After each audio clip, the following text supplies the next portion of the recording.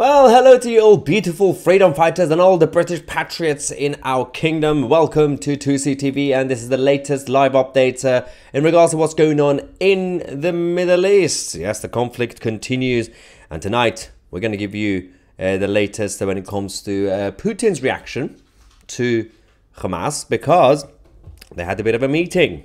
And over the last couple of days, we've had some interesting news coming from Kremlin, which kind of makes sense because they always play the long game and they try to play chess. Sometimes they think they're playing 4D chess, but not really. All right, so hello to everybody in the live chat. We'll get your reaction live as usual. Let's get on with the show. What's going on here? So last night, where we first heard that following the discussions that they had in Moscow, the Russian representatives essentially sent a message to the Hamas leadership saying, okay, well, we got other priorities right now. It's not just the Ukraine situation, but for commerce purposes, the situation in Yemen is more important right now. And they know that the Hamas side have also made a lot of, let's just say, wrong moves over the last 3 months. So the Russian diplomat, Mikhail Bogdanov, has warned the Hamas senior official, Musa Abu Marzouk, that essentially the best case scenario you could have is if they actually release all the hostages, and that by all the hostages they meant anybody who is an Israeli citizen and foreigner or whoever they are, they have to release all of them. The position from Moscow has slightly changed compared to before. Not only what happened last night is important, but also what happened this morning and over the last few hours, because you had the Reuters and Al Jazeera asking questions from the press secretaries, essentially, and the spokespeople from the Russian government. And they asked a very simple question. They said, what about the two-state solution? Because Russia's position until now, as essentially they see themselves as the head of the Eastern globalist bloc, even though China wants to be seen as more of the Eastern globalist leader, but it's technically still Russia. Until now, Russia's position was quite clear. They said, we just want a two-state solution. Wishy-washy version of it, essentially. But now it's changed. Putin's office has now sent a message to the Hamas leadership saying, we can't really back a two-state solution unless you change your strategy and, of course, release every single hostage. So, whilst we have been talking about the division inside the Israeli government, and we're going to talk about that tonight again, it is also interesting to see that the game is also changing from the other side as well, because they know that the Iranian regime have also been putting more of their focus on the Houthis in Yemen, and clearly, there have been conversations between Tehran and Moscow, between the Iranian regime and the Russian government in regards to which to prioritize. And considering that the Hezbollah side are coming out to say, we are ready for any conflict. Hezbollah have been saying this for the past 3 months. Every week, every day, they've been saying the same thing, and they do nothing. They do absolutely nothing, apart from obviously sending rockets towards the northern side of Israel. Now, I believe one of the triggers for why Putin's position slightly changed, or at least publicly speaking, is because of also what happened yesterday, over the last couple of days actually, when Al Jazeera reported that the IDF discovered 21 bodies of Israelis in Gaza. They're hostages. And then they clarified, saying not all the 21 bodies could be Israelis, because obviously there are other hostages as well in that huge group in terms of the international ones, foreign citizens. But it doesn't really matter. They are still part of the hostages, and they now have evidence, and Russia has essentially confirmed that it was actually the Hamas side that eliminated them. They took out their lives, and they basically said, I think they kind of lost control. I can imagine the situation with hostages is not really ideal because of the way the Hamas thugs operate. I can imagine that every single day is actual terror for them, and I can imagine torture could happen and things like that, where a number of people might not survive, intentionally or unintentionally. That's the whole point. And that's why we said this a month ago, 2 months ago, when they were doing negotiations and deals with Gaza in terms of releasing hostages or exchanging hostages for the Palestinian criminals and their prisoners. There was a point where we said, okay, the Hamas side seemed to be deflecting and trying to basically ruin the ceasefire and the negotiations, mostly because a lot of people said, is it because some of the hostages are no longer alive? and they don't want to get caught out. Kind of makes sense. And unfortunately, that is the sad point about what could be happening in Gaza, in those tunnels or wherever they're keeping these poor innocent civilians. Following that, there's been more tensions being created in Tel Aviv. Over the last week or so, there have been massive protests, of course, against Benjamin Netanyahu's government.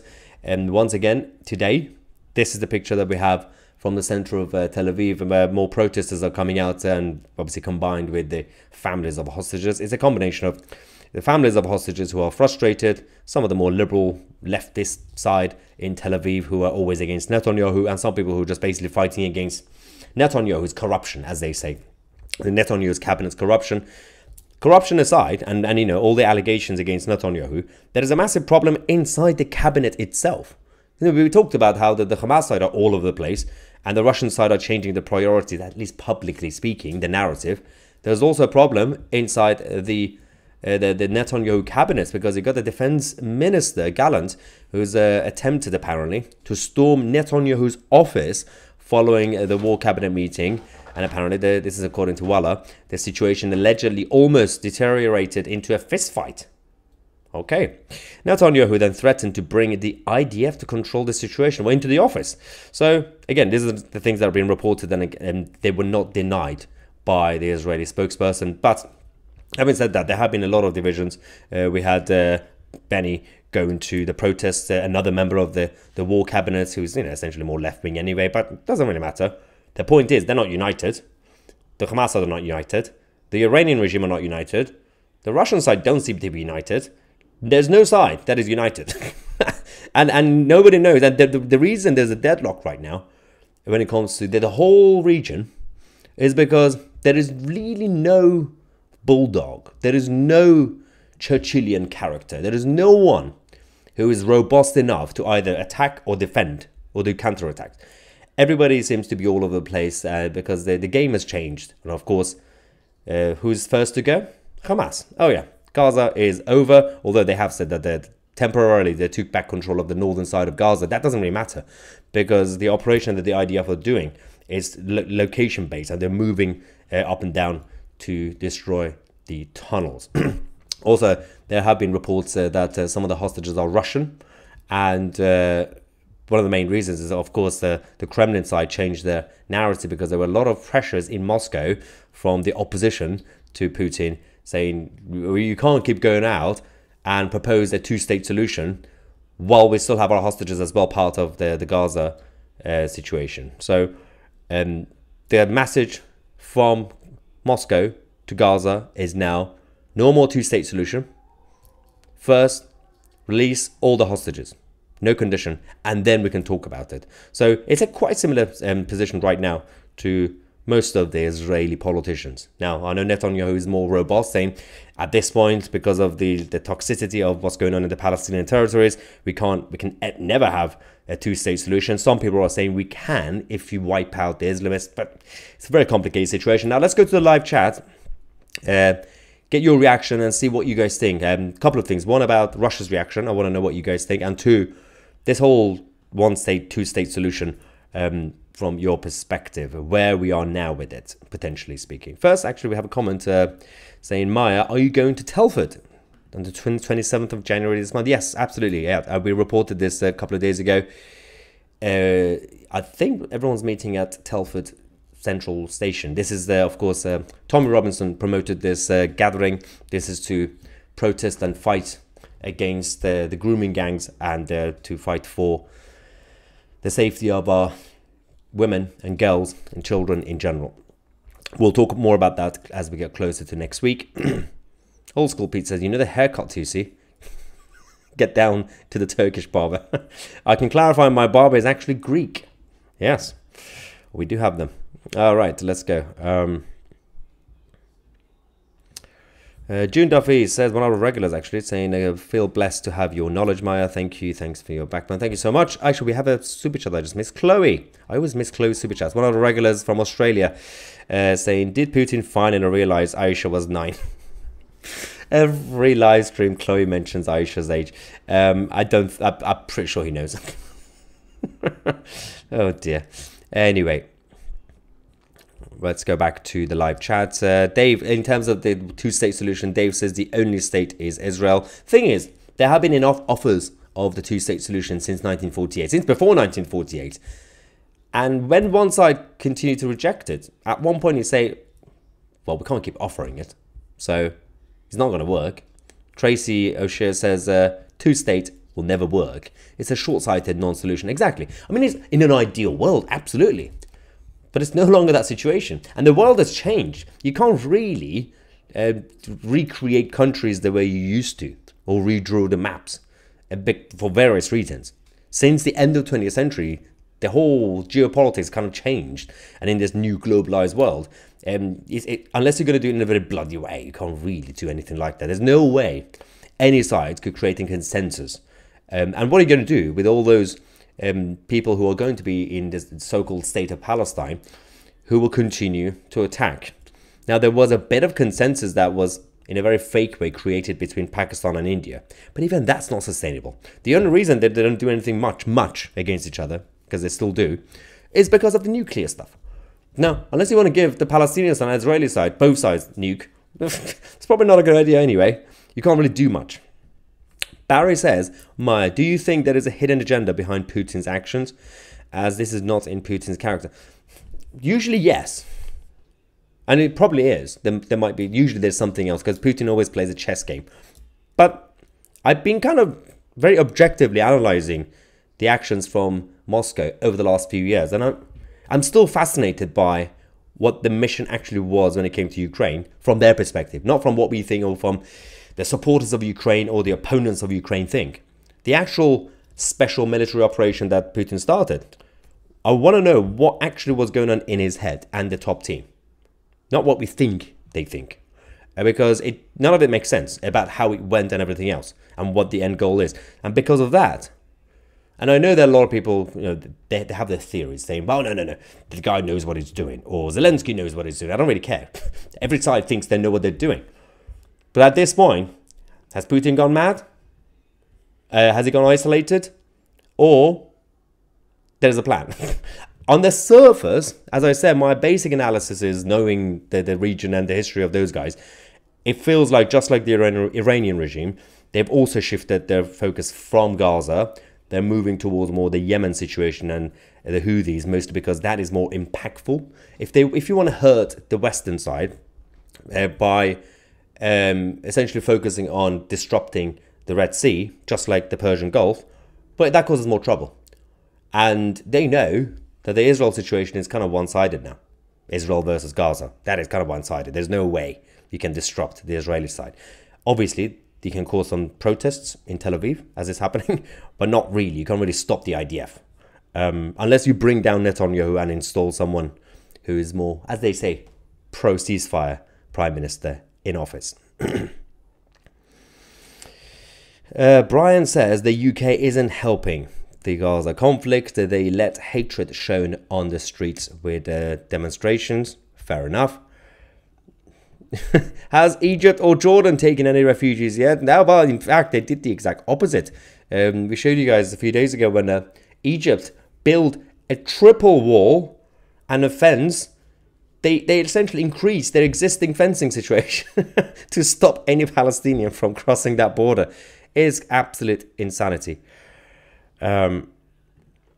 Julian says, I'm not getting your notifications, Maya. I'm not surprised though, mate. Hope you're well. Thank you very much, Julian. It's a mystery.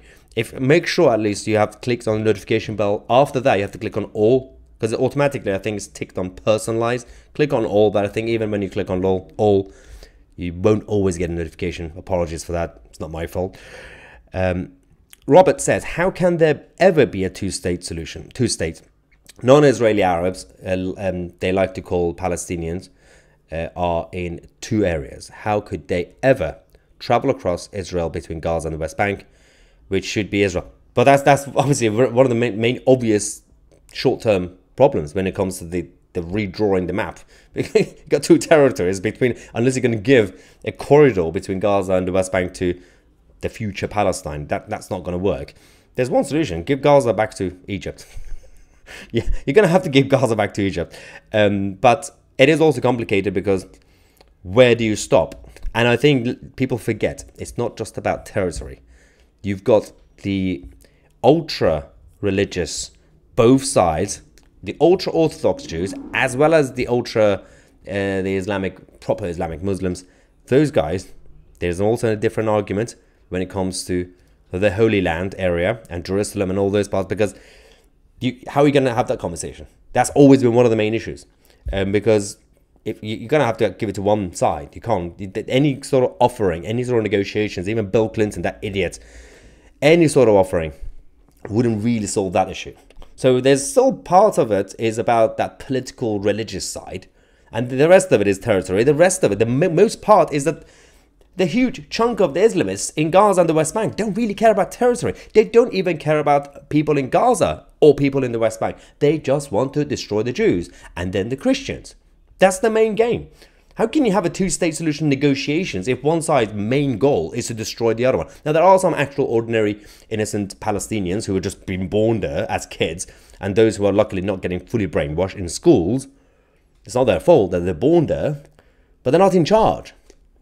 Unless some of them are going to rise up and take control of the Palestinian Authority and say, okay, it's over now.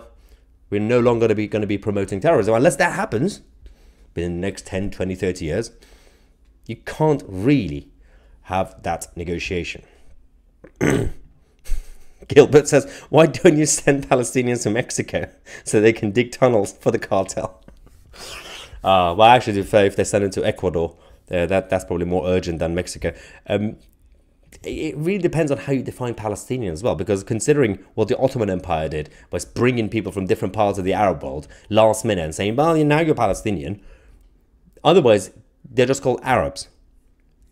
And where did they come from? That's the main point. Considering in terms of the governance of the West Bank and Gaza, you had to deal with Jordan and Egypt in the past. Why is it not their responsibility anymore? Because they don't want those Arabs, the Palestinian Arabs, anymore. Rod M says, we Palestinians don't fear you Zionists. Rod sounds very much like a Palestinian name. Is it Al-Rod? Rod Mohammed, maybe? I don't know. I do love how a lot of people, both the Islamist side and the political left, use the word Zionist as an insult. Zionist just simply means Israeli nationalist. It's nationalism. Why is that an insult? It's the same thing with the political left when they use the word Tory as an insult. You're a Tory. I'm like, oh, okay. I mean, I'm not, but I'm a libertarian. But, I used to be a Tory when I was young and naive. But, things happen. Oh, there we go. Rod came back. As a Palestinian, I will remind you, Zionists, your time will come. I'm pretty sure you've been saying that since Muhammad. But okay, fair enough. Again, it doesn't have to be this hateful. This is the whole issue. What? Okay, by the way, I'm going to be objective. I'm going to be balanced. You've seen some of the stuff on Israeli TV. There are also some crazy people in Israel. We've seen some angry, extreme people who basically say, just wipe out all of them. That's also wrong. So I'm being objective. So while being robust, saying the two-state solution is not viable right now anymore, I don't really condone either side, whether they go on the Palestinian TV or the Israeli TV. Some people, the political commentators, let's just say, and advocate for just hate against the other side. And that's just unnecessary. I mean, we could sit here in London and say that's unnecessary, but how are you going to fix that if one side is just completely hateful against the other side? Why don't the Palestinians build a tunnel from Gaza to the Mediterranean? Yeah, well, actually, they could just build a tunnel, a big tunnel, not like huge, underground city from the river to the sea. Just under. Okay, I forgot that some people who are watching this actually from the Middle East, the Islamic side, they don't get the British sense of humor. They think I'm going to be serious. Oh well. Teenage Wasteland says, I'm a proud Zionist. Exactly. Just own it. It's just nationalism. It's not. Alright. Lee says, your video of their ignorance was eye-opening. I think you're talking about the protesters, I'm guessing, the political left who are supporting the Palestinian cause. It's fascinating, isn't it? None of these people cared about the Palestinian cause until yesterday. It's just so embarrassing. Catch-up says, we Zionists will never fear anyone with God and Jesus. Yes, Jesus. Apparently Jesus was a Muslim, according to some of the preachers in London, which is fascinating. Time travel is real, guys. He was a Muslim before Islam. Yeah, Doctor Who? Yeah, okay. So Nigel Farage says that Christianity teaches love, Islam teaches hate. Polar opposite. It's not just that. The system we have, the culture that we have in the West, when we say overall speaking, the Judeo-Christian values, it's simply the difference between this side and the other side is it's not just love versus hate. It's that the Judeo-Christian culture is about teaching and understanding life. The other side teaches death, promotes death and the afterlife. The obsession with the afterlife is absolutely fascinating.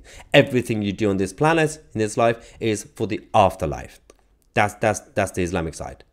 Everything. So you have to basically make yourself suffer here. Don't enjoy life. It's okay, because all the things that are sinful here, you can do it later and it's no longer sinful. Whereas the better version of it is that if you're going to promote people to not to do sin, any sort of sin, why do you have to then say you can do the sin later? Just say, don't do the sin. Like, I'm not talking about, like, you know, the wishy-washy sins. Like, I'm like stealing, thief, like being a thief, or you know, killing people or whatever. And then just say you don't have to wait for the afterlife. You know, because you'll be a better person. Just anyway, let's not get too theological on this topic. Chloe is back. Thank you so much, saying I call Palestinians Hamastinians because they are so brainwashed by Farfour and internet with Hamas. That's why I made Farfour music videos to spread awareness.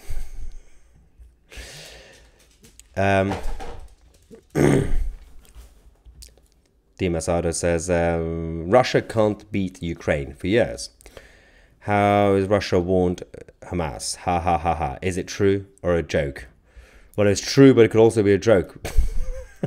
But yes, that's obviously the statement from Kremlin. It is fascinating because, again, if you join us late, the whole point of this was about the main message that Russia sent to the Hamas side after meeting them in Moscow last night. Mikhail Bogdanov said to the Hamas leadership, well, one of the senior officials, Musa Abu Marzouk, saying, the position has now changed from Russia. You have to release every single hostage, because they know that some of them are linked to Russia in terms of the hostages. And we can no longer promote the two-state solution for you guys. That's what they said to the Hamas side. So they know that the game is changing, but they might have another agenda. We don't know. Although, having said that, it is kind of interesting. There's one thing to consider, because I think it was Barry who was talking about what could be Putin's hidden agenda, whatever. Because, you know, he usually wants to play chess. There's another thing that's going on right now. The narrative around Ukraine and Russia is changing, because we're going to do a video tomorrow about this properly, but Zelensky has changed his tune when it comes to Trump. He's ready for Trump. And he's also said, let's do peace. And the Russia side have also been preparing for peace talks slowly. And I think this could be an olive branch sort of thing to the West, saying, okay, if in 2025 or the end of 2024, we're going to start having some sort of negotiations between Russia and Ukraine, olive branch is for Putin not to fully support the Hamas side in Gaza. That could potentially be an obvious version, but again, you can never guess or speculate about geopolitics, because we will never be in the same room as the leaders who make these sort of decisions. People have their own theories, but, you know, it's just theories.